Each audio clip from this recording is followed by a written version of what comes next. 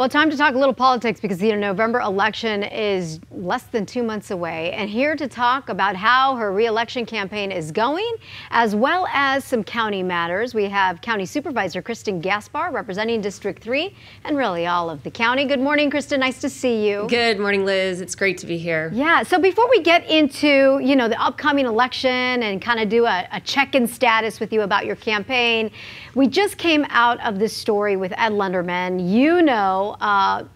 You've been keeping track with what's happening with San Diego State. They're about to get that stay-at-home order lifted. Remind us and tell us about this letter that you just sent Governor Newsom about what's happening.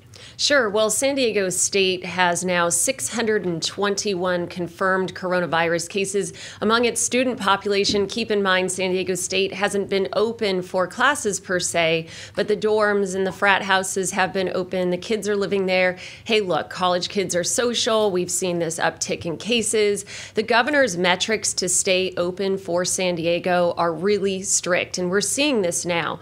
With the cases piling on from SDSU, it threatens or jeopardizes our entire local economy. This is where I've written a letter to the governor specifically asking for special consideration to be given for these university cases. While they are an example of how pervasive coronavirus might be in our community still today, it's also important to note that we've learned a lot about this virus over the last 6 months, specifically the age groups, the demographics that are getting hit hardest, and translating into hospitalized cases. It's unlikely that many of these cases will translate into hospitalized cases.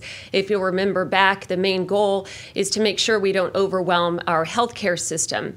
So specifically, I'm saying, hey, Governor, take a look at what's happening with San Diego State. Do not shut down our entire San Diego economy because of what's happened. We're managing the situation extremely well. We have the full cooperation of the students, the administration, the county has quickly mobilized teams on campus, testing sites, you name it. We've got it under control, but a third shutdown could happen as a result. Yeah, and how optimistic are you that you'll get a response from the governor or his staff? Well, we're giving it a big push. It's not only me. This week, our public health officer will be reinforcing this message to the governor. You're looking at our clinical leadership team. I'm calling on the support of other elected leaders in this county to really help back me up on this one. And so we'll be really working hard and aggressively because by tomorrow, we could see the county's metrics slip above the 6.9 case rate.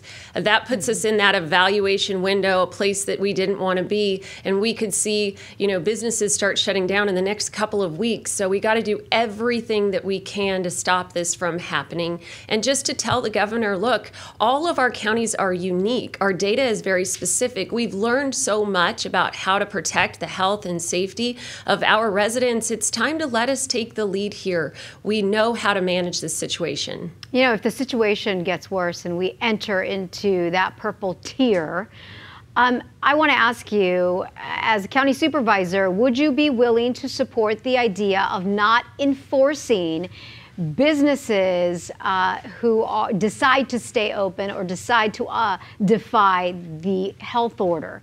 And the reason I'm asking is, as you know, your colleague, Supervisor Desmond tomorrow told us that he is going to be discussing and bring up the conversation for the county to take local control. That's right. People say all the time, just take the local control back. And I would love to take our local control back. I'm a small business owner and I've been impacted by this pandemic like many of our businesses have. But we have to go into this with eyes wide open. We have to understand the consequences at hand. Some people are calling it extortion. Call it what you like. But here's the deal. If we decide to go down this path, we have to do so knowing that we will have to turn our CARES Act funding back in. That's about $115 million expenditure by the county.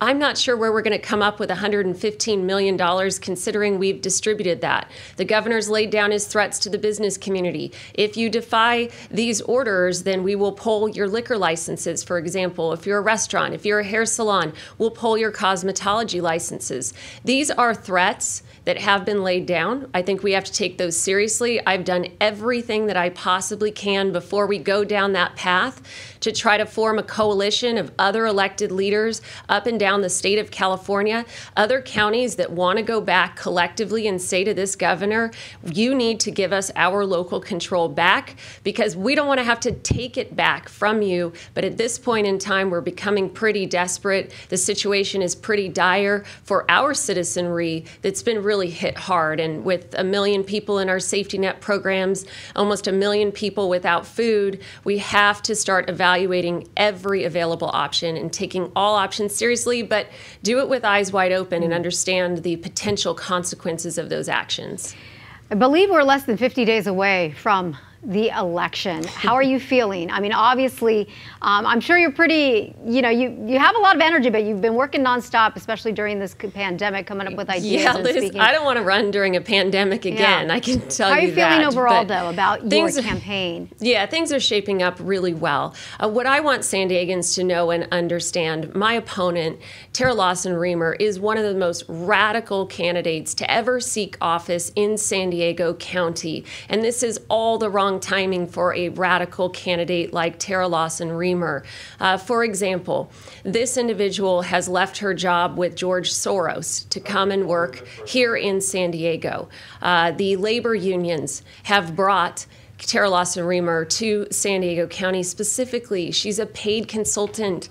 She's benefited financially for working for SEIU. San Diego can't afford to have labor in control of the Board of Supervisors, diverting necessary money from healthcare, public safety, mental health. Not at this time, not after all of the economic damage of this pandemic. She does have a colorful history running as an economist, but she's a radical activist with an arrest record for many radical moves, including rappelling down a building in a protest, injuring a police officer. These are the types of things that we can't afford for San Diego.